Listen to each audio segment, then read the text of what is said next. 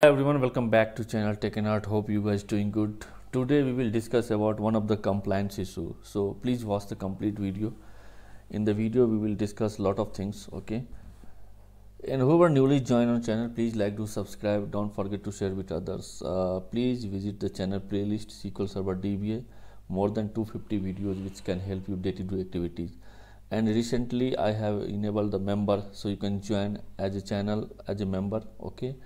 And whoever want to contribute YouTube thanks, that's also you can do it. Okay, so let me start. So before starting, firstly we'll give some kind of background. Okay, so in every projects we have to remediate the compliance issue. Okay, because it's a very critical to if any environment is running with compliance, that's very risky. Okay, so one of the compliance is like unauthorized service account which is granted access on a particular SQL Server instance.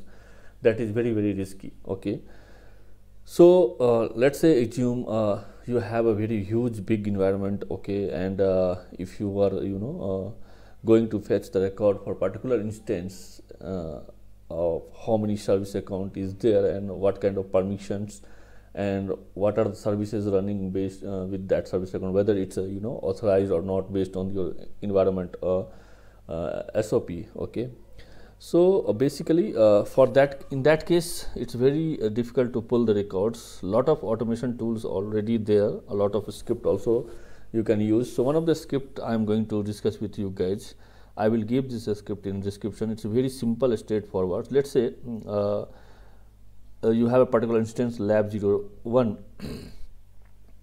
and that instance having the compliance issue, you need to fetch all the service account details. Okay, so this script will give you the nice information. Okay, if you can see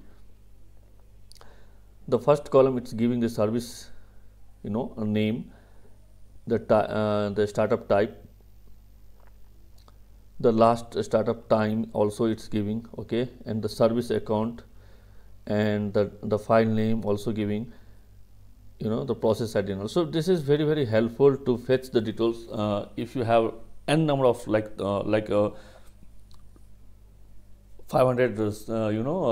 particular logins on a particular instance and a lot of service account is there. So you need to be very careful with service account, whether that particular service account is authorized or not, whether the SQL and any services is running on authorized service account or not.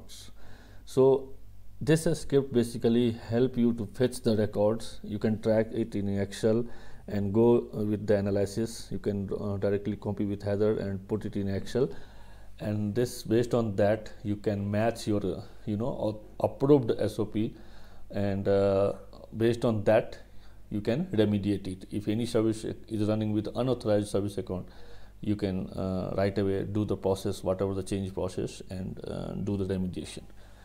So it's a very small help, but it's very critical if you are working on a compliance issue. Okay, this is very helpful. I will put this script in the description, you can utilize it. So that that's for the short video, but it's very helpful. Hope you got the point of what I'm trying to convey the message. Okay, we'll meet you soon, very soon with another lab. Okay, till then, bye bye, thank you, and keep watching, keep sharing also. Thank you guys.